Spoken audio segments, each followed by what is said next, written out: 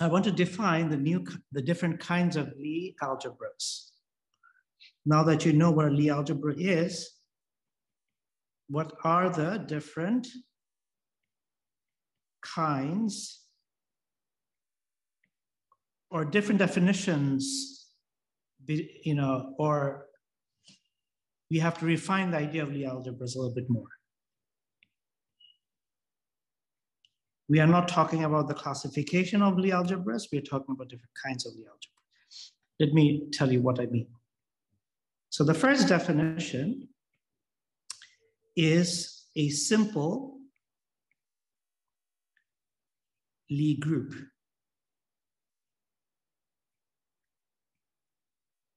Okay, so from the simple Lie group, we'll go to the simple Lie algebra, of course. So what is a simple Lie group? So a simple, do you remember what the definition of a simple group was for discrete case? Can someone remind me? With a trivial central, probably. Yeah, that's a consequence, yes. It was a group which doesn't have an invariant, a normal subgroup.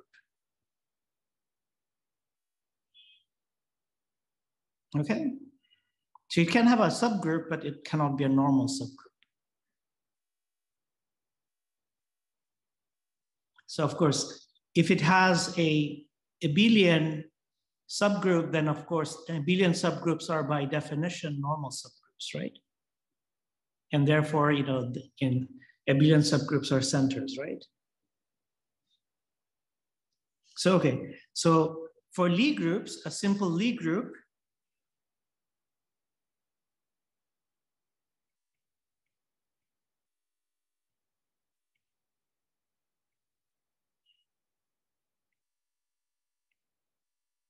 is a non-abelian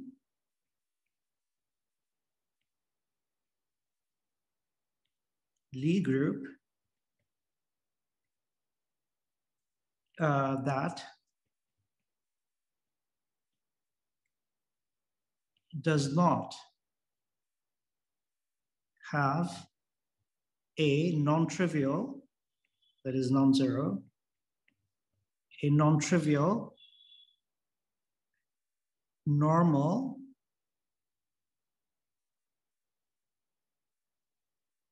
Lie subgroup.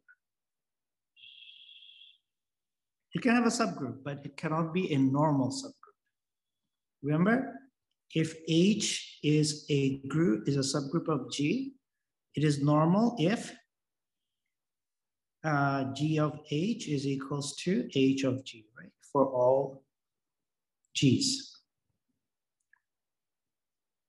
So that's what normal means.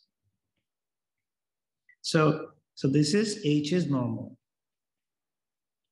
Another notation that I didn't use before, but I would like to introduce it now, is that a lot of times we call normal subgroups invariant subgroups, okay? So a lot of times, okay, you'll find that normal subgroups are the same as, okay, I should not use the mathematics notation. Normal subgroups are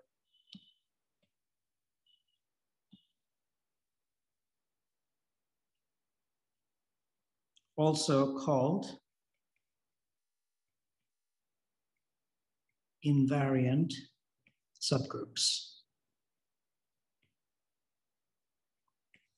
Okay, so a simple Lie group is a Lie group which does not have a normal, a simple Lie group is a non-abelian Lie group which does not have a non-trivial normal subgroup. Okay, so now let's make a couple of comments.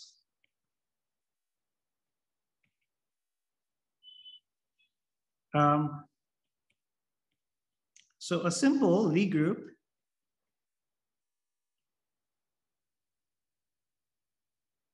may have discrete normal subgroups, okay?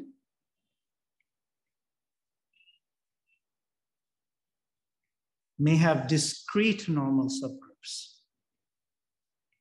And that's actually very normal to have. Okay. Sorry.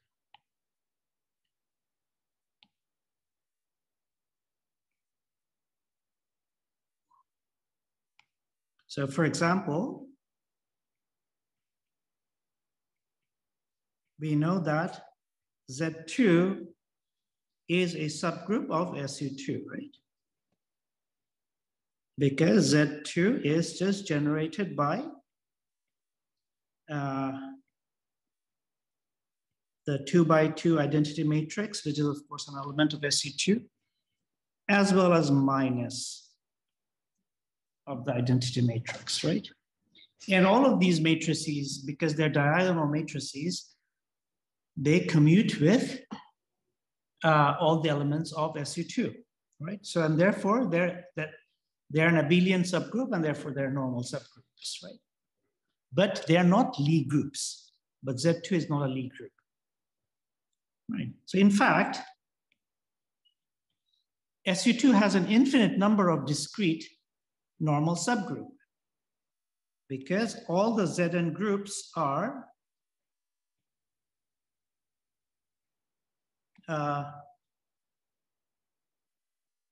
subgroups of SU2, right? So these are essentially matrices which are of the form of, if you take the e to the power I 2 pi k over, say, n, and then 0, 0, e to the power minus 2 pi I k over n. Sorry. So all these elements, they form a group, and they are essentially for discrete k's. So k goes from 0 to n minus 1, right? So these are they generate the Zn groups, right?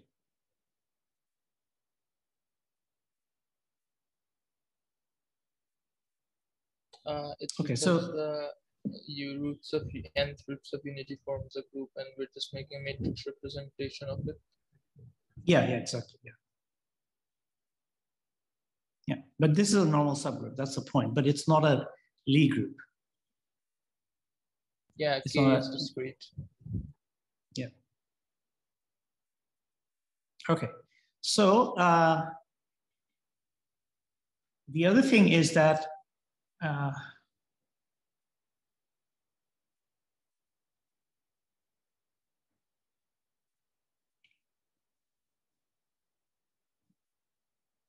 yeah, the second comment is kind of trivial, but so a Lie group, a simple Lie group,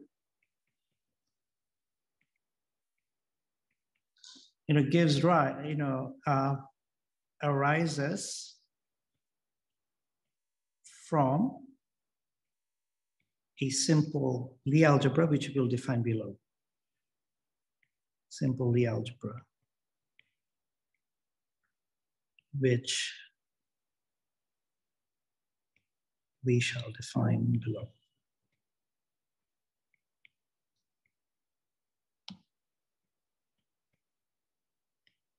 Okay, so, but before we define a simple Lie algebra, let us define an invariant subalgebra. So the definition of an invariant subalgebra. So, suppose that G tilde is a Lie algebra,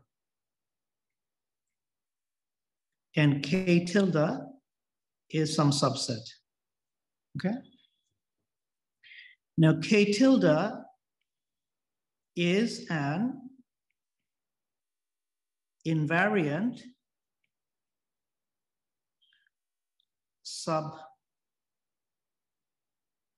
subalgebra if commutators of the elements of K tilde with the elements of G tilde either results in K tilde or 0. Okay, so if this is the case, then K tilde is an invariant subalgebra. Okay, so basically, you have, so this is say G tilde and K tilde is some subset. And the commutator of an element from say K tilde and an element say from G tilde takes you back into K tilde. Okay, so the combination of these two things takes you back to K tilde or to 0.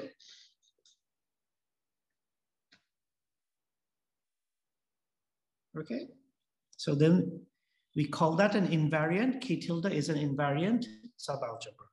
Sir, is it redundant to write K tilde or 0? Like, I was wondering whether 0 should belong to K tilde as well.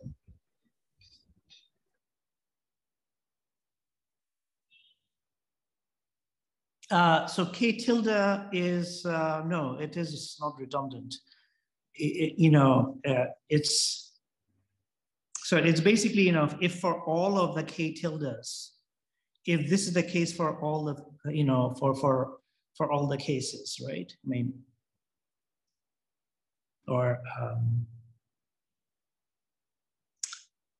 oh, you mean whether 0 should be an element of K tilde? No, K tilde is a, we are not, when we're talking about the Lie algebra, we are really not talking about, I mean, it is because, there. Yeah, 0 can be represented that way. Yeah, so, yeah.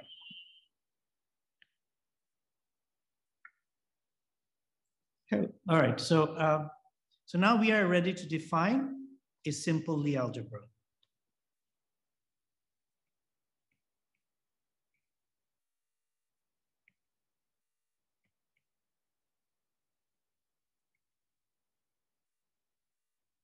Okay, so if a Lie algebra has no non-trivial invariant subalgebra,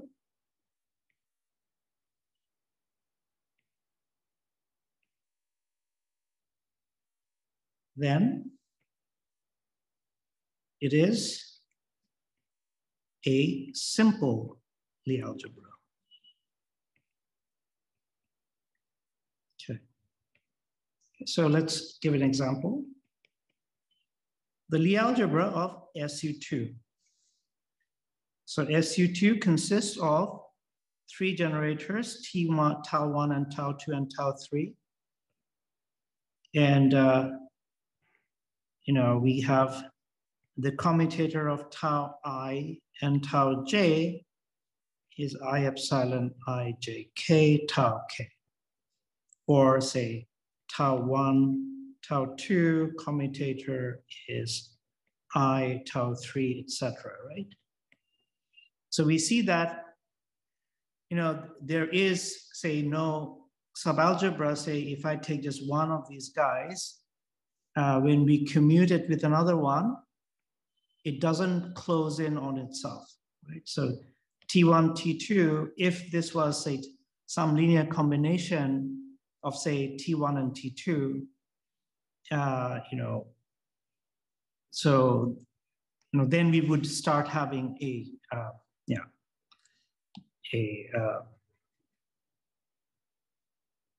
Lie algebra which was not simple. Okay, in this case, it is simple because we see that this structure is not realized.